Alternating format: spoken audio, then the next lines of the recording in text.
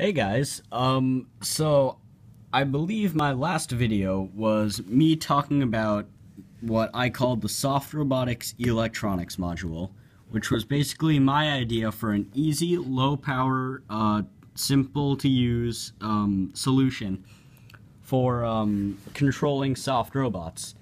Now, I am basically done with it.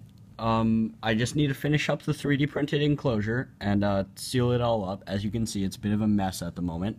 But I'll run you through how it works. But first, let me just give a quick demonstration. Flip the switch.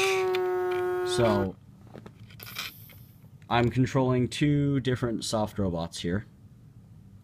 And any moment... And there's surprisingly not a lot of code that controls this. It's just a lot of digital write statements to the Arduino there. So as you can see, this one was inflated and is now deflating. And any moment, this one's going to inflate and bend.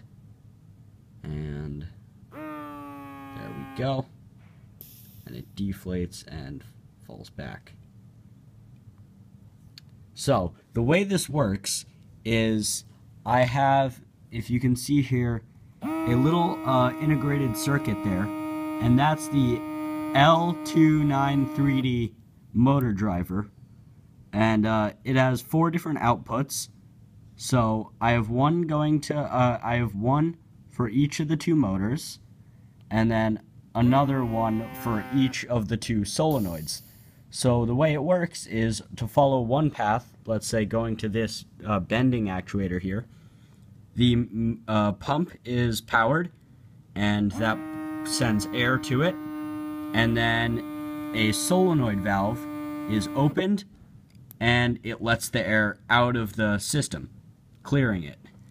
And yeah, that's basically how it works. In here is just a Arduino Micro. And as I said, the L29-3D motor driver chip. Then I just have 5-volt solenoids, 5-volt. Actually, there are 3-volt pumps that I'm running at 5 volts. Whatever.